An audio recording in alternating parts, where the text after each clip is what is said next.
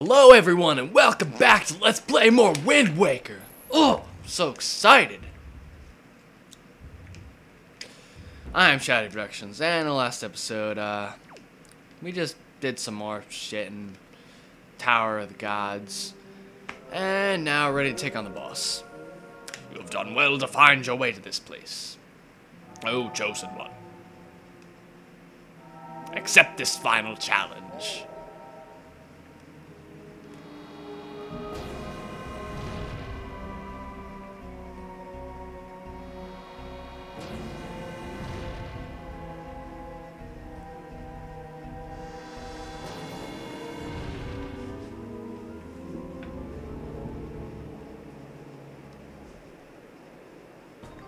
So I don't know why I remember this boss's name, but I do.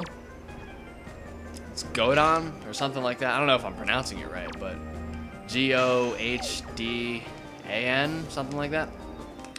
But really easy. Basically Andross or Bongo Bongo. Well, in looks-wise anyway, but kind of similar to Andross, because I do believe you need to hit his... Well, I know you need to hit his hands, but you also may need to hit his eyes.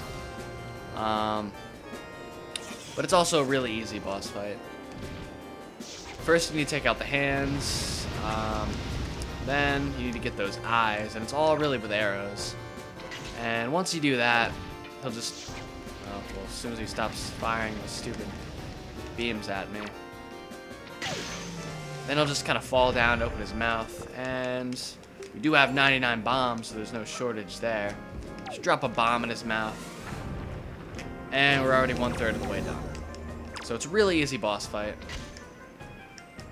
I believe it's 2 arrows per hand, yeah. And honestly, I think if you run out of arrows, he'll just drop more, so there is really no reason to be worried about this boss fight. It's a very easy boss fight.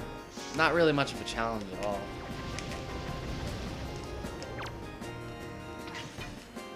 And in fact, we're already 2/3 of the way done.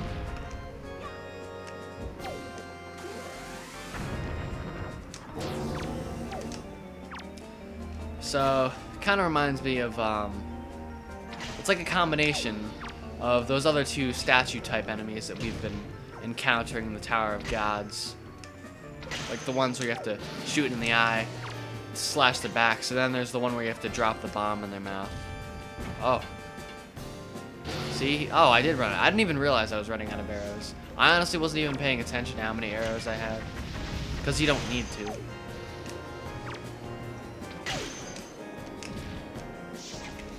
And I'm sure he'll give you more bombs if you run out, too.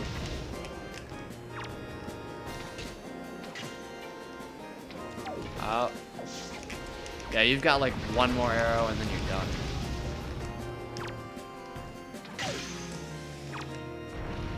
So that's Gohdan, or... Yeah, I can't really think of any other way to pronounce that. Yeah, he's dead. The path can now be opened. Oh, chosen one. What will now come to pass is tied to your fate, to the path you have chosen. Go forward with caution.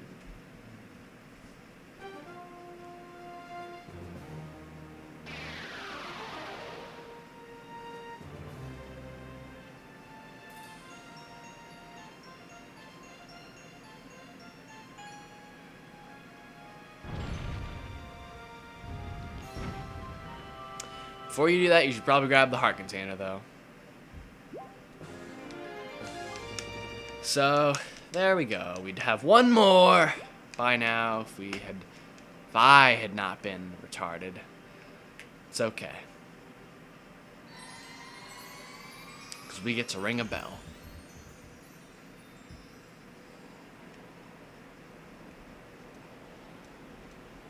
So, you're probably thinking that this was all to, get to the Master Sword or something silly like that. Or, I don't know.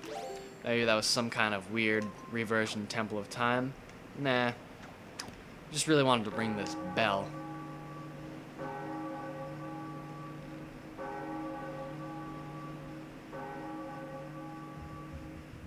I mean, it's a nice bell.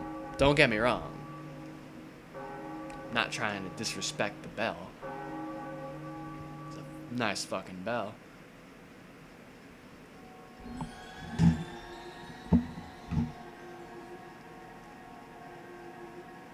Oh, forgot that Link just teleports down there. You have done well, Kevin. It would seem that the gods have acknowledged you to be a true hero. But this does not mean your trials have ended here. Once you take your first step into the world beyond the ring of light you see shimmering in the waves before you, your true trial will begin. Don't drown.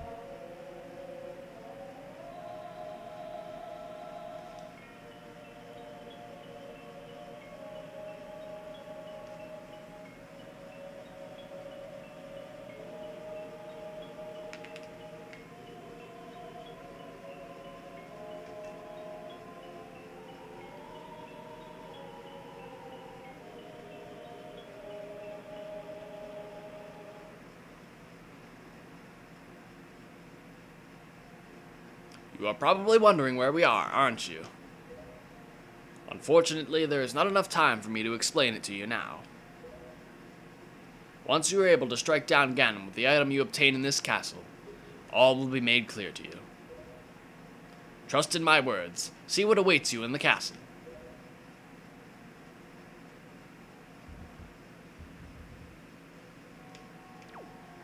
So now everything's in black and white.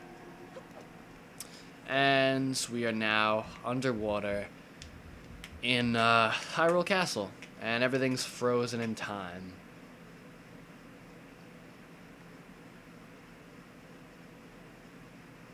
So, a pretty depressing scene we got here.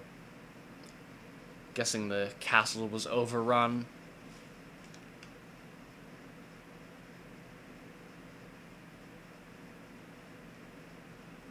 But it's okay. Because, they did leave behind a oh, what does he want to say now? Alright, Kevin, I'll need you to listen to me for a moment.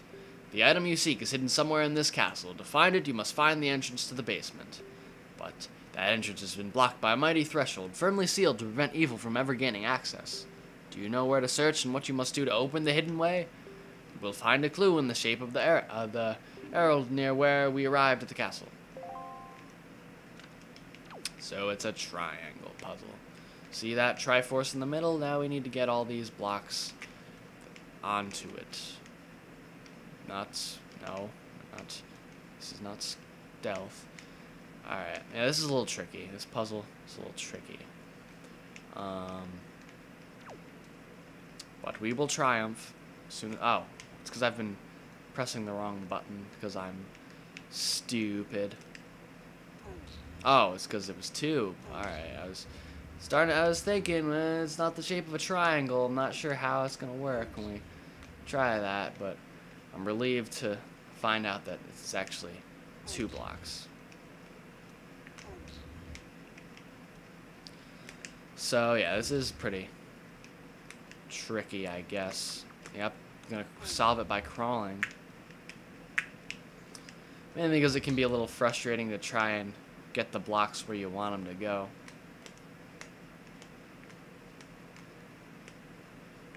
And to get Link to actually grab them and not crawl around or do any other absurd things. But we've already got 2 down. We just need 1 more. And I'm sure there are many ways to do this puzzle, so it's really not all that bad. And it's actually quite a bit easier than the one in Twilight Princess, which can be a little frustrating after a while. But I think we got it. Yep.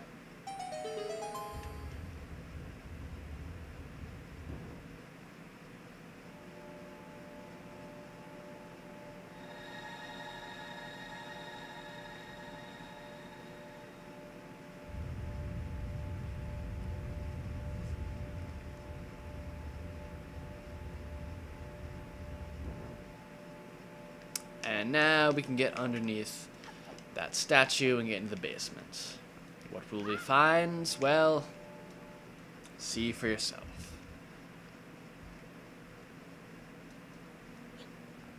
Though I don't understand how this got down here. Never really understood that, but whatever. Excellent, Kevin. To perceive such a puzzle and decipher it is no small feat. Now, take the sword that lies before you. It is none other than the Master Sword, the blade of evil's bane. It is the only sword that can banish Ganon from the world above. After you go through 2 more dungeons to power it up.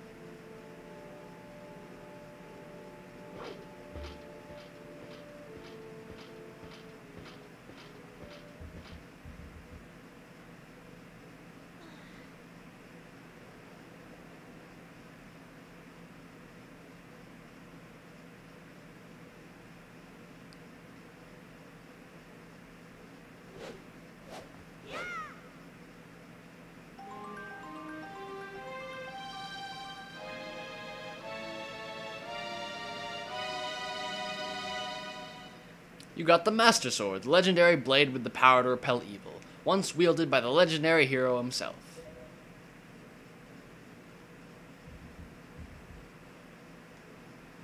So here it is, the Master Sword. Finally got it, and our sword strength is now doubled, I believe, which is all fantastic and wonderful. And we do get a chance to try it out pretty much right away, because guess what we get to do?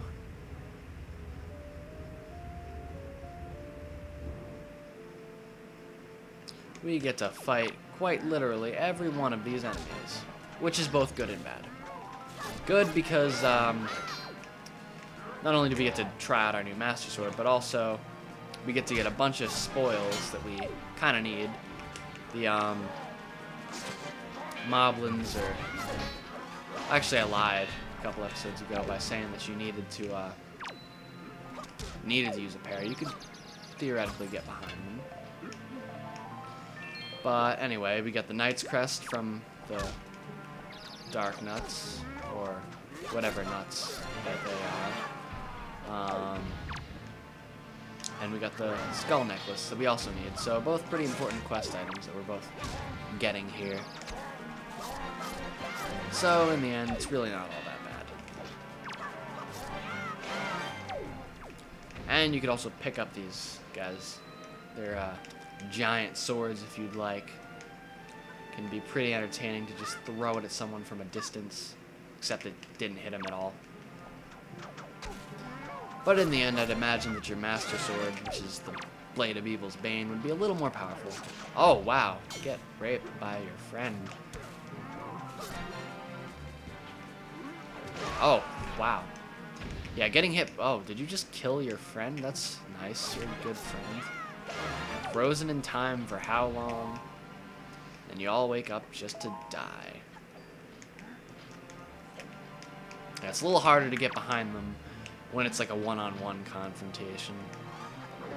But if they haven't seen you yet, or if they're busy with something else. Oh, wow, this guy really wants to slash me.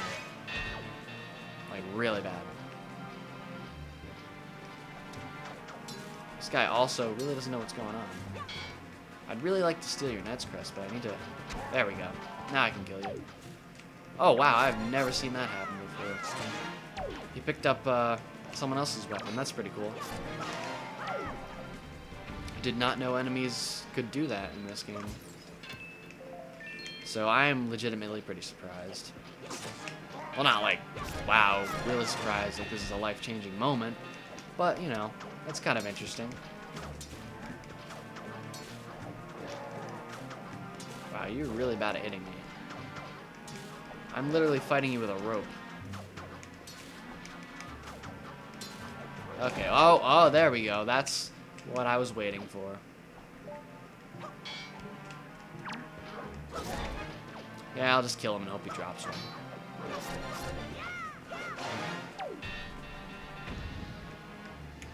He should. I mean, they really are supposed to drop them. I don't know why the other guy didn't drop it, or maybe I missed it or something. Probably more likely. But whatever. But whatever. I say that probably so much, I don't even realize it. I mean, I just have, but you know. Whatever. I don't know, I'm just a whatever kind of guy, you know? Got problems? Eh, whatever. Fuck it.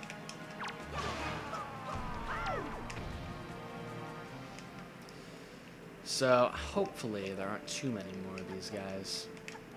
Good thing about this thing is, they don't all attack you at once. They really have no idea what's going on. Just kind of walk around. I don't know why. If I was stuck here, I'd probably get the hell out, but maybe they didn't know that they were stuck here or something. I'm not really sure. Maybe they were just in the middle of attacking the castle, and then as a last-ditch effort, they froze him in time with the Master Sword, and maybe that's what happened. And they still think that they're attacking the castle or some shit. I don't really know. But what is pretty cool is that Hyrule Historia is being translated, and it's coming out the beginning of next year, I believe. That's really cool. That should be interesting. I think it's like a hardcover book with like all this information about Zelda.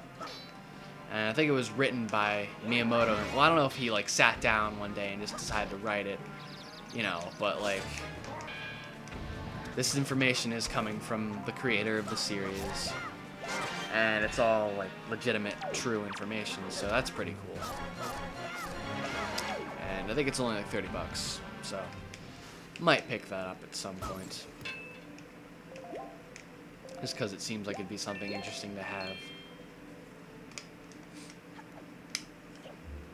I think that's actually where the, like the actual timeline comes from. Like when they release, like, oh yeah, the Zelda timeline has been officially confirmed by Miyamoto. I think that's where it came from.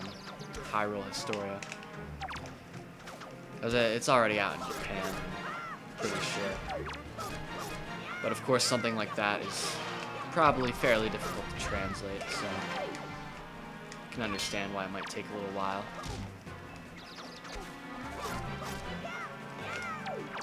But it's really cool that we get to have that.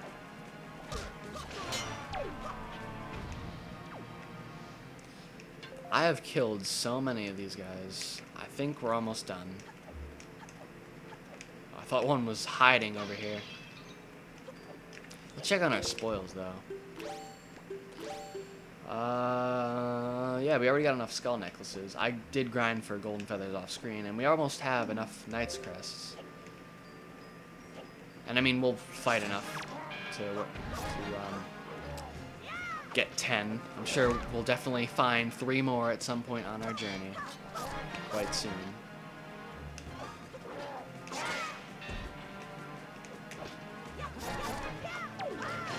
Oh no. I have to go down there. I must. Okay. Ah, okay. It was just... I actually didn't have to. I could have waited. And everything would have been fine. Because I don't think those orbs go away. But, yeah, I think that guy is it, and then we're done. Maybe I could even kill him from here. But literally, you can't leave until you've dealt with everyone here, so... Pretty unfortunate. Yeah, I'll just go up to him and kill him. By the time I shoot him with arrows, might as well have just killed him with my sword. And is that it? That is it. Okay, good. So I was... Oh, no, let's grab that just because we can. And that's all. We can go out this way just to have a look-see at the rest of Hyrule. But that's really it. So this is Hyrule. We'll be visiting here in a bit. Well, not in a bit. At the end of the game, really. You can't get much farther than this because there's a big old barrier in the way. So, unfortunate, but whatever. Yep, I said it again. Should be a counter for this shit. But, anywho, that's really it for this episode. We got the Master Sword, and now, according to the King of Red Lions, we should be able to go up to Ganon and basically slay him. But we'll have to see how that works out. So, I am Shady Productions. Thank you very much for watching, and I'll see you next time.